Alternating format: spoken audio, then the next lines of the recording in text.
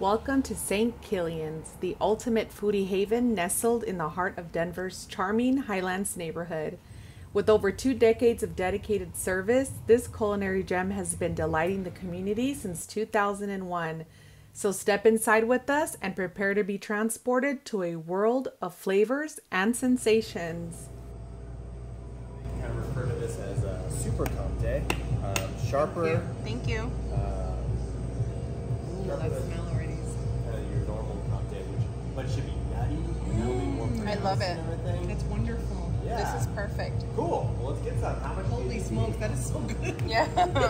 I'm getting off your recipe a little extra for us. Yeah. You know, I'm gonna be munching on it. I need at least 1/4 of a cup. So Okay. I don't know how much I'll need for that. Okay. I think it might, if we grated it, and it's not going to be the best grating cheese. You know, It's never okay if chunk it up has and like everything. chunky in there. I kind of Yeah. want that bite because the chilies are going to be chunky, so it's going Yes. to work. Oh, now we're talking. Okay. So just 1/4 of a cup. I mean, I think like a 1/4 cup of like Parmesan, or a 1/4 pound of Parmesan Okay. will give you a cup of Yeah, I think I can go with that. yeah. Okay. And then I do want to try this one that has the Colorado flag on it.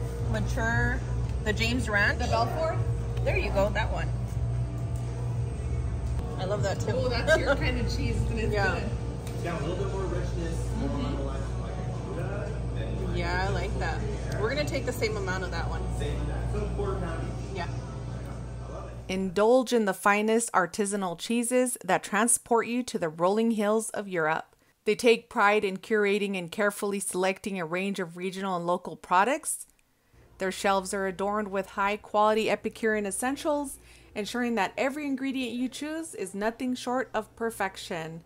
Their selection is a cheese lover's dream come true. From creamy delights to sharp and tangy wonders, there's a cheese for every occasion. And if you're unsure of which one to choose from, have no fear. Their experienced staff is there to guide you. Simply ask for a recommendation and they'll steer you towards the perfect cheese and satisfy your cravings. But don't take our word for it. Come and experience the magic of St. Killian's for yourself.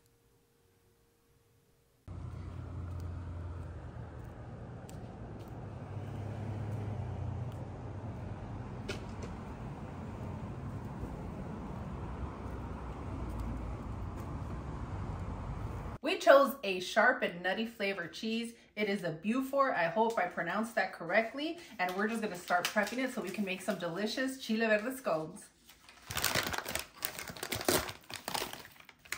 What a beauty.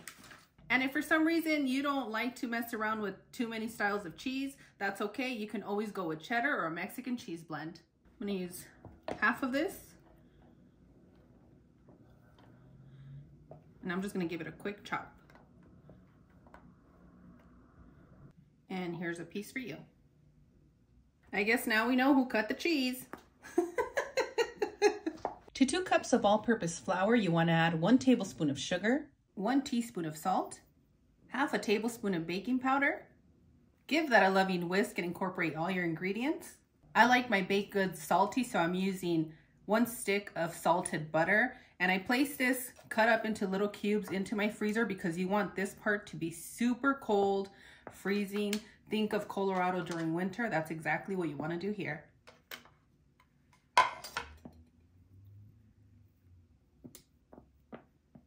And then you're going to start combining your cold butter into your flour mixture.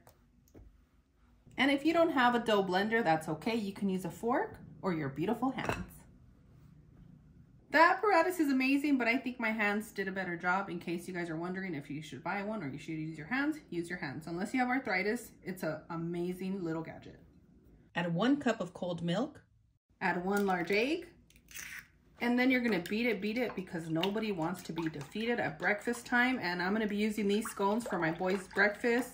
We have a busy morning before they get to school and they're hearty eaters, so this is just gonna be perfect for them.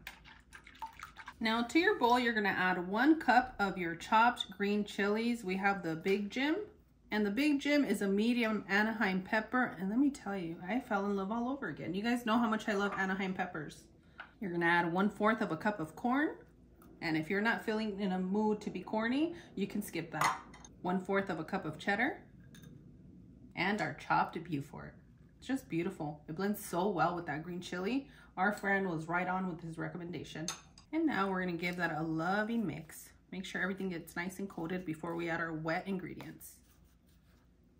Just beautiful, it smells so good. Go ahead and add your wet ingredients. You don't wanna over mix, but mix until everything is well incorporated. And you should have some deliciousness that looks just like this. Now that our batter is set, we're gonna start scooping our little scones out. I did oil my scooper just to make it easier to drop.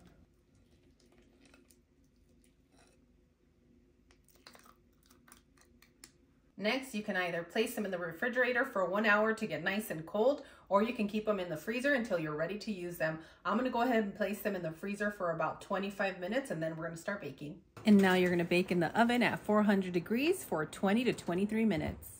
Our scones are ready. It smells absolutely delicious in this kitchen, and the scones you see in this tray were placed in the refrigerator for 25 minutes, and these beauties were frozen for 25 minutes.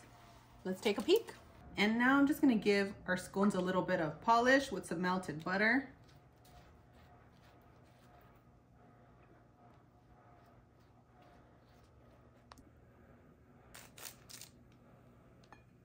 This is a frozen, this is a refrigerated.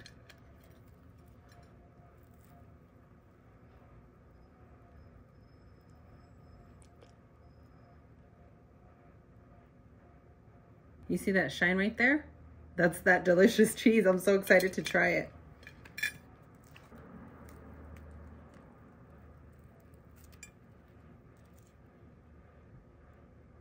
Now, as far as what I can see the difference is that this one already seems a little bit crispier on the outside and this one just seems a little bit softer.